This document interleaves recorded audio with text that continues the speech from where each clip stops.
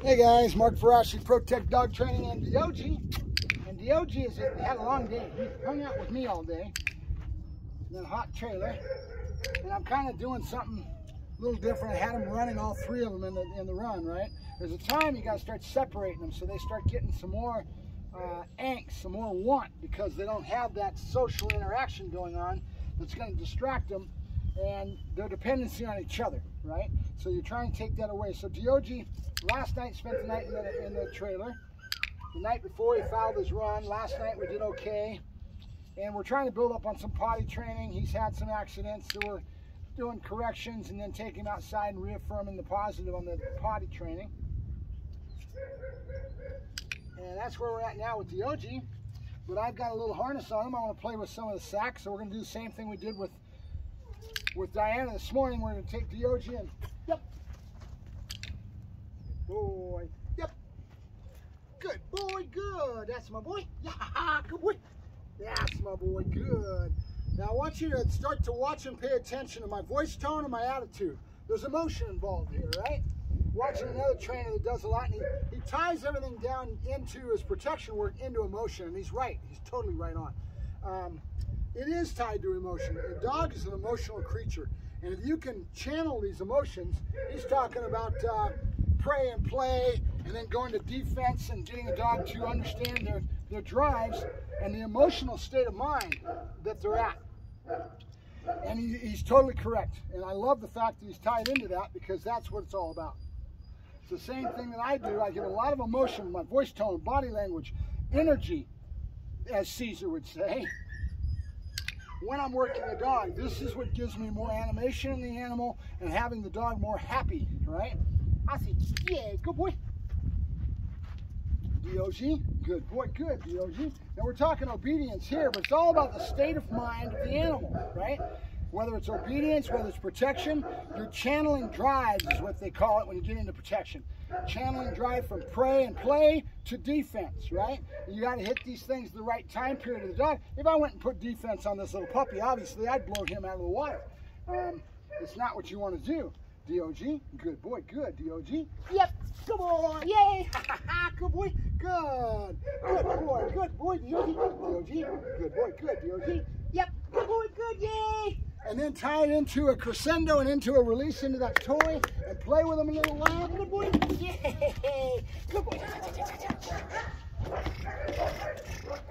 Nope, nope. See if I can convey the thought I wanted to come over the table. Good boy, good. Ah, yeah, good boy, good, yay. Good boy, yay. Good boy, good boy. Good boy, D.O.G., good boy. And D.O.G. takes off with it. Good boy, D.O.G., good boy. And I'm going to throw him another toy that he's not used to seeing. This is a jute roll that they have. They're one of the top police canine kennels uses a lot for their reward and follicle into drug detection or any type of thing. Get it. And it's got jute, so it's a whole different texture. It's a little heavy, a little dense. It's a perfect play toy to get him something good. Boy, good. That's my boy, good. That's my boy, good. Ready? Good boy, good. Yeah. Oh, huh. Good boy. We got to do this again. We got to do it again. We want you to go over, not under. Ready. Ah, good boy, good. Yeah, good boy. Good boy. I know that's off camera for you guys, but see the pride? See how he's carrying himself? This is what you want to bring out. You want to bring out pride and confidence. So it's a lot of what I was talking about this morning with Diana in regards to the bite fundamentals, getting the dog to bite. That's all the physical aspects, but more of it is the mental aspects.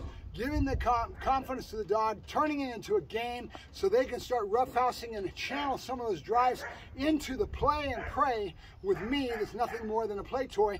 They know me, they trust me, all that. So puppy development, when you're talking bite work, is critical. And then you get to a certain point where the dog's old enough that you start going out and seeing other decoys. And then I turn into the handler. And I'll talk to the decoys and I'll tell them where the dog's at, and then I'll let them work the dog with the skill sets that they have. I never want to go out and try to dictate the way a decoy works. I want to tell him what I need, and I want to know that the decoy has the right attitude and the right experience and skill level with their experience, that they're going to give me what I need in working my animal. I don't go out and just let anybody work my dog. I pick and choose those that I want, depending on what I'm trying to get out of the sessions, right? And I will usually, because I'm doing personal protection, police dogs, I'm doing more real, I don't do sport, I will work my dogs towards developing in with the Schutzen decoys first. Why? Because they really accent grips and strikes, okay? And that gets the dog to really be confident, and then there's a lot of equipment that's orientated in it, and I'm going to rely on that high that the dog has towards the equipment. Now, at the same time, keep in mind that when we're doing real protection, and we're going to, there's things that I do that I want to accent as far as taking the dog away from equipment and getting the dog into a routine. You saw me do it today with Diana, where I took that sack and I threw it on the ground. I did that on purpose, whether you realize it or not. It came from habits. I didn't even realize I was doing it until I watched back the film. And then I realized I'd done it, and it was to get the dog high on that toy, throw it on the ground. The dog's mental attitude's going to go to it. And right away, I redirected it towards me. There was another toy involved, there was another bite thing, but I took the dog's attention towards what it wanted and what it expected to be going after and redirected it towards something else. That habit and that behavior can be built, where we end up doing it, where we start teaching the dog to pay attention when we do civil agitation to my arms, okay, to my body with no equipment, right? As I build the dog, I will start trying to draw the dog away from equipment and get the dog to understand the concept, conveying a thought, right, to the animal that I want them to give me the attention first, and they're not allowed to pay attention to that. If they do, I'm going to come in on them and pop them with a whip as they get older and they're able to handle it, obviously. It's not with a puppy. But I'm going to teach the dog that they need to give me a certain amount of energy and give me their attention. And as soon as they do, then I'm going to go over, run over and grab that toy. I'm going to bring in the sleeve and I'm going to give them what they want, right? So they start to learn and be developed in such a way that they say, if I give this guy my attention and give him the aggression first, it's going to be channeled, and then he's going to go to, and they're going to anticipate. Same thing, anticipatory want, right? But it's all about patterns and how you work the animal. Then I'm going to take the dog over after I do the civil and get the dog a little frustrated, a little bit of wanting my skin, my flesh, and then I'll go over and grab that toy and then give them what they want, which is the sleeves, right? They're nothing more than a tool. That's all they are. And then I will get the dog and I'll recenter. That's one of my big things that I do that's different than sport, right? I want to get the dog used to giving me their attention, giving me that aggression, that energy, and then the rule is that then I'll give them the, and then we build on time level to give me more and more intent, more and more direct attitude. We get into building that whole concept with the dog to the point where we can walk over equipment. We can do all, I don't want them high on that equipment so much that that's all they want. And that's kind of a tendency and a problem with Schutzen as far as the sport. They do a lot of work with equipment, and the dogs get equipment orientated, right? But you have a lot of trainers that know their stuff, and they're going to do certain things within their work that is going to kind of develop the dog away from that a little bit, right? The good ones know what's going on too, but they don't emphasize it as much as I would in police work or in working dogs with real, right? Nope, nope.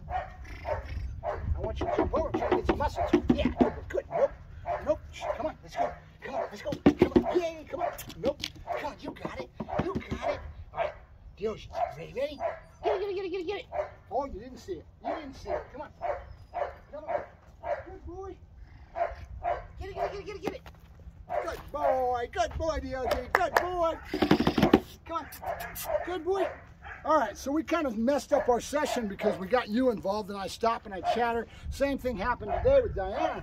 I watched back that video and I realized how much she was doing. And you know what I was doing wrong today with Diana? Did you see it? You don't want to let a dog sit there and froth and get chewy, start biting with the front of their mouth and get into that toy and leave them there long enough that they end up creating another behavior with the equipment. We want one behavior. We want a nice big open mouth bite, crunch, and dedicated to that, and then we move on. So me yakking at the screen, sitting there talking so much, caused the dog to sit there, and I was watching back and she was playing with the toy too much, right? So that was the one thing that I did wrong that I really didn't like about today's session with Diana. So I've got a harness on him. I'm gonna work him in sack work, see how he does. He already shows me that he's gonna bite to the front of the mouth. He lacks a little confidence. I had Deanna a week or so before, and that's one of the reasons he's in the house right now. I'm trying to build bond with the animal and build trust, and then get him to have that bond with me. The bond is the key, because that bond will give you something with that animal that nothing else will, because he starts to sense and feel confident, all kinds of things that come with that bond, right? If you don't give him that attention, you don't give him that real true love and real affection as far as coming from your heart.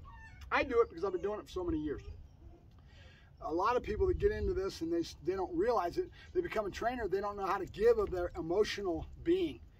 I always say to my people that when they were learning protection, you have to be the best actor possibly. Being able to project emotion to the animal, whatever you need. If it's a correction, boom, right?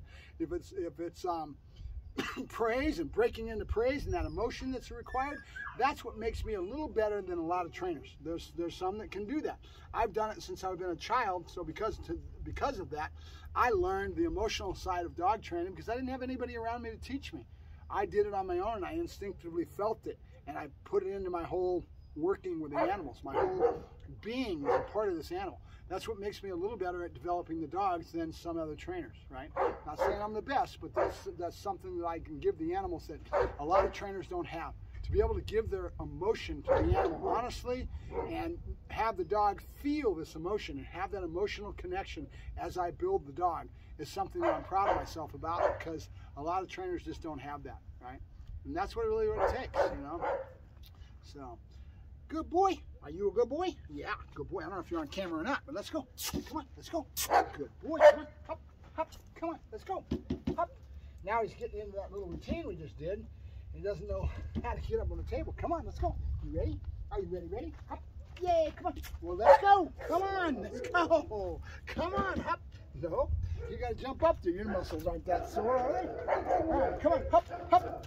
So I blew our session away because I started yakking at the screen. That's why I always tell you guys a lot of times it takes me away from my ability to work an animal when I sit here yak at the screen, because I don't have myself in tune with the animal, right? And that's what it really takes. Good boy, good. That's a boy, good. So we're going to build the bond with D.O.G. I'm going to go work him in sack work right now and see how he does. And I think I'll film it. We'll find out. All right, Mark Ferrasci, Protect Dog Training, and D.O.G. signing off for the evening.